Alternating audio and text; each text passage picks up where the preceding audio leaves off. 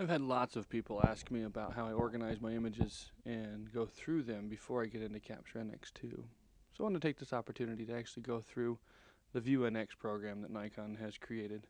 This program is a fantastic program as far as viewing your images.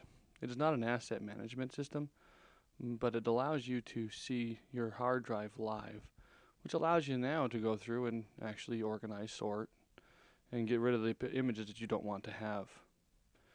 So what we're going to do here is I'm going to show you a little bit of demonstrations about how to work it. First of all, you have different types of views. This is considered the thumbnail view. If you go to the top left underneath the Nikon transfer system, you have the select view mode. Click on that and you can use image viewer or full screen if you want to see the image as full as your screen as possible. I like to use the thumbnail viewer if I'm using lots and lots of images, or if I need to see images with a bigger selection to make sure that I got the focus in the right spot. I then choose the image viewer.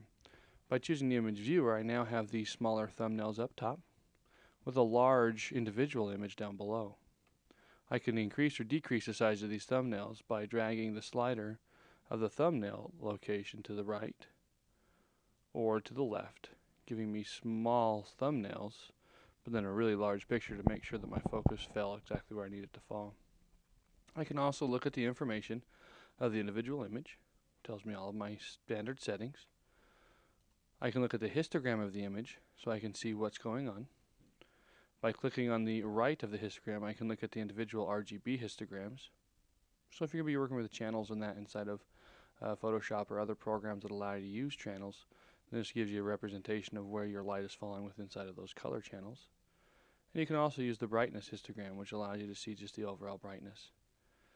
It's your choice which one you have. If you don't want to see RGB, you just want to see your brightness histogram altogether instead of having all the colors. This is the standard histogram that most people look at. You can also view with fit to screen or fit to square. Allows you to, of course, change the size. I like fit to screen myself. And you can zoom in on it. There's 50%, 100%, 200%, and 400%. In this case, I want to go at 100% to view and see that this image really is not that good of an image. And in this case, since this image is not that good due to the fact of either shaking or wind blowing at the time that I shot it, I'm going to take this image and I'm going to color code it with the 1. Now there are a couple ways you can color code images here. Down in the lower left hand corner of the screen, you're going to see the color codes that allows you to tag those with those color codings. Or I can just press the 1 key and now a 1 appears on the image, which for me that signifies that this image is not good. I don't just go through and delete images as I'm going through my pictures. I go through and tag them with certain indicators, such as 1 being not good, needs to be deleted, but I'm going to do a batch delete versus just a single delete. And then if I like the image, I'm going to put a star to it, so that allows you to see the stars. So in this case, we've got another image. We can go in, look at 100%. Still not that good. So I would label this one as a 1 as well. Let's go to an image now that has better focus and better overall clarity of it. So in this case here, going into 100%, I can see, yep, I like my focus. I like what's falling off with the focus. So now I can take this image and instead of labeling it with a color, I'm going to label it with a star. I always start off with a 1 star, which means that it's a good enough shot for me to use, but it may not make the cut at the very end. Then I would just continually go through the images, looking at the images to finding out which ones would make the cut. So I could see I like the isolation of this little yellow flower here. So again, that's going to be the 1 star. And so now that 1 star down here is going to be applied to the 1 star up here. Let's increase our thumbnails just a touch. So now the program is processing that 1 star.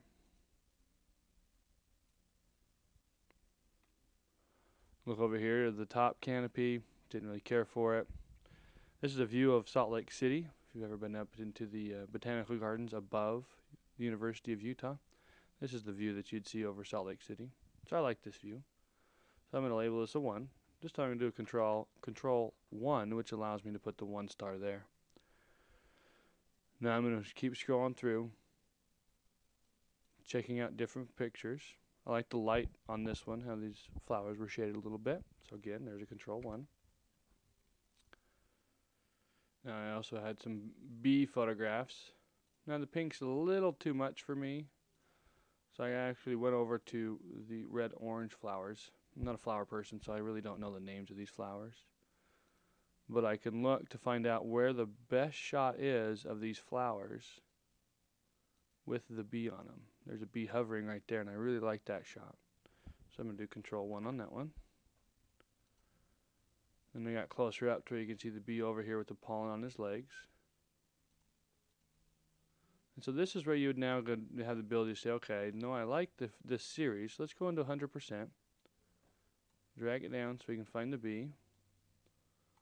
Alright, so we've got that one. And it maintains 100% as you go from image to image, allowing you now the ability to look at multiple images or a couple images with that zoom range so you can see which one you like the best. And I like this one the best. This is definitely the best shot out of the two. So I'm going to Control 1 on that. So now when I've got that done, I have the capabilities of being able to organize with my stars up here and also with my 1. So if I just click on the 1, there's all of the 1s that I would have had. If I would have had a whole series of them, actually gone through this, I'd have a whole series of 1s that I would then just select all of them and delete them. As far as working without labels, if you just go back to the check mark, it'll actually take you back to where there aren't any labels applied. And then there's my 1 stars. So you can see all of the 1 stars that I just had applied. So now I can look at these and say, okay, this is great. This is what I want to start working with. Here's the first images that made the cut. Now I have these 2 images right here. Oh, let's go back to the regular view. These 2 images right here that I like. Now I can go in here to the quick adjustments option, which allows me now to do some quick adjustments to these. Since they're NEF files, I can do an exposure compensation. I can change my white balance, and I can change my tinting and picture controls. If these were JPEG files, this option would not be available, but I'd still be able to adjust my sharpness, contrast, brightness, highlight protection, shadow protection, delighting, and also color booster. In this case, I want to go to nature. Going to increase its color boost so it brings up the colors. You can see it processing right here below the thumbnails. And now you can see the boosting of the color itself. Now with the boost of color, I want to lower down the brightness just a touch. Oh, that's a little too much. So lower it down just a touch. I can change my exposure compensation as well, where I bring that down a little bit to where it's not necessarily affecting brightness, but it's affecting the overall exposure of the image. Now, all you have to do is just press save, and it will go through and it will save this adjustment of this file. And when it does, it'll actually create the original image into an original location on your computer. So it'll actually create a separate location of the original image so you never overwrite your original file. Now, if you had this image that you're ready to put it to internet or family page, upload it somewhere, then all you would do from here is you go into Convert Files, choose the size dimension that you want to change it to, choose the location of where you want it to go, and then convert it. This allows you to do quick conversions of images either to JPEGs, to TIFF, 16-bit and 8-bit, because I'm shooting with a NEF file here. Also, if I wanted to do a series of images, I could select a whole series of images and apply this same setting to them quickly, therefore eliminating as much of the batch processing that I have to do in Capture NX2. This is really an easy program to start working with. I enjoy working with it. It's a viewer. It allows you to go through and get everything you need to get done. If you'd like to try it out, you can go to NikonUSA.com and download it off their download site and try it for free. It's a simple, easy-to-use program, doesn't cost anything, and it's the best way to view your NEFs inside of a viewer. My name is Terrence Campbell. Thank you for attending.